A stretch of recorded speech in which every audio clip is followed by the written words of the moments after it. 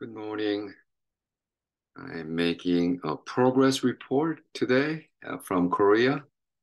Um, and I'll be sharing some pictures with you. Share screen. And once I'm set, I'll pray. So bear with me.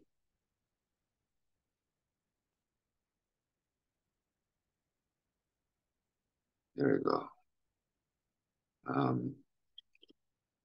Let's start with prayer. Father, as I share this month, just half a month, what you have done, God, I give you glory. I give you thanks, Lord Jesus. In Jesus' name. Amen. Month of February started me coming to Korea and enjoying this wonderful, wonderful church. There's a pastor, woman pastor right here, Pastor Young. She was serving the church in Koreatown 1986 and on. We're under Pastor Don Kim and Esther An, and she was also pastoral intern taking care of the children. And apparently she asked me to preach for the children's department quite a bit. And she would know me as Pastor Babo. So subsequently, after her education was done in America, she came to Korea and planted a church in Hanam. And she built a beautiful, beautiful church, Serom Church, and developing true disciples of Christ. And very honored to be with her. As she actually was seeking me out, but she only knew me as a Pastor Bob O. And of course, in the internet, if you put Pabo Moksa, it's not gonna pop. But then she found some missionary from Cambodia who somehow in his sharing talk about me. She contacted him and she contacted me through Katalk. And so I was here last year, the church preached, and now she asked for a 3-day conference, Friday, Saturday, Sunday, asked me to preach 4 times. Wow. And asked me to pray for everybody. And I end up praying for everybody. And like kindergarten kids, elementary kids start breaking out into brand new tongue. And it was really interesting how there was a man whose wife spoke in tongue, daughter spoke in tongue. He was anti-tongue. He said, that's not from the Bible. That's not right. And without any context, I don't know who he is. I just pray for him and immediately receive gift of tongue, wailing before the Lord, and so wonderful testimony like that. And then next week I was at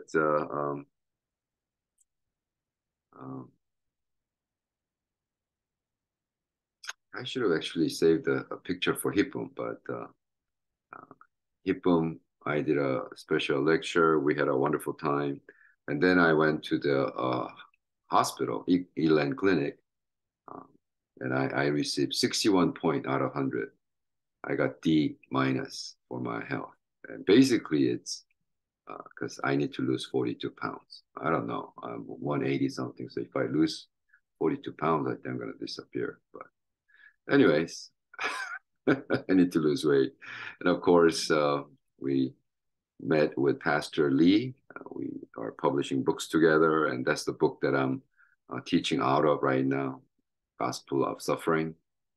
And then we met another brother. He is actually in charge of Interserve Southeast Asia or something like that. And we met through a mutual friend, and we met Chiang Mai in Korea.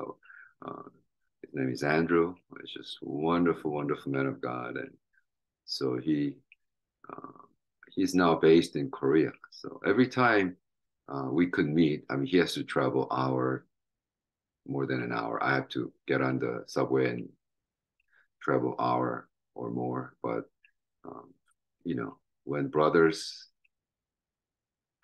who's running the same race meet, it's just so much joy, so much dynamic.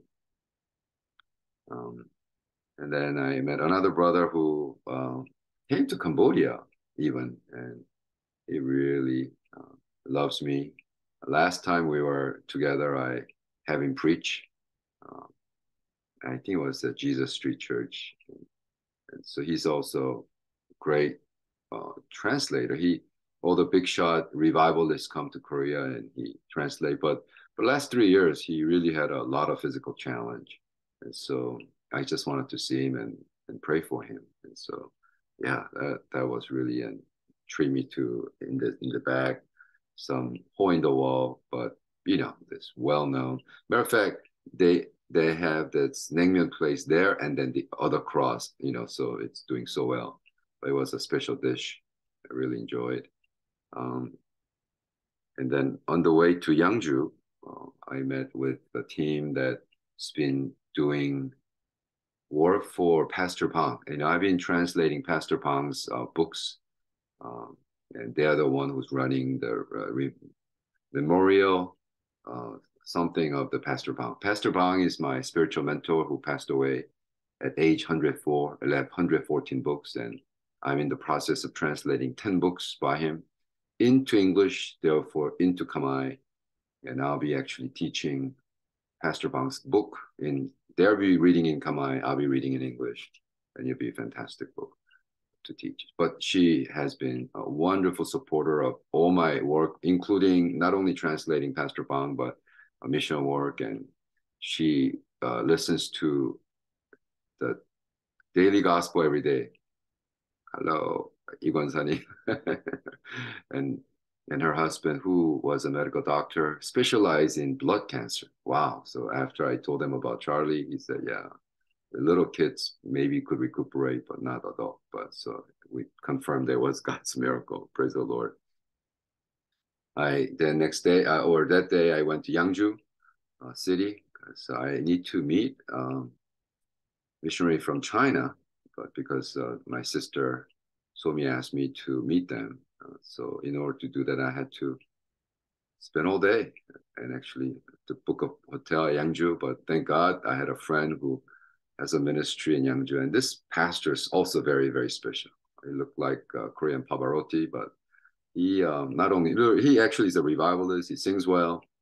But many years ago, after my revival meeting in Seoul, a little minivan pulls over, stops me, and kidnaps me. And he says, Pastor O, we've been doing revival meetings for 2-3 years with you as a keynote speaker. I'm like, who are you? And I don't know you. And I've never been to city of Yangju. He said, well, I have a church for young people. And what he did was he would worship. He does all the revival meeting. And it was time for speaker, then my YouTube preaching. He would listen to my YouTube teaching. He's like that. And he said, this year, sir, we need to have you in person because all my people are saying that, where is this guy for real? So I was kidnapped, went to Yangju, and I did a revival meeting. Ever since then, we became such good friends. Wow. He has a great church of young people. So it was a mid-weekday, and even his daughter came over from Seoul, and there's two couple in the middle.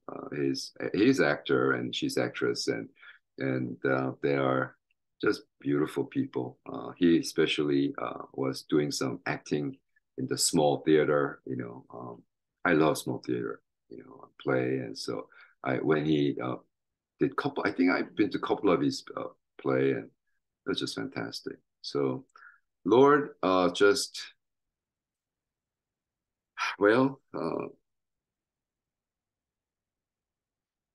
I would have done so. Yeah, please pray for me. By the time that you listen to this, I would have been done with Suwon. So I would actually make a Suwon report maybe in a few days. But thank you. Lord bless you. Pray with me. I decided to put this in between so that we could be in prayer for one another. Amen. Lord bless you. Thank you, Jesus. Amen. In Jesus' name, we pray. I'll see you tomorrow. Mwah.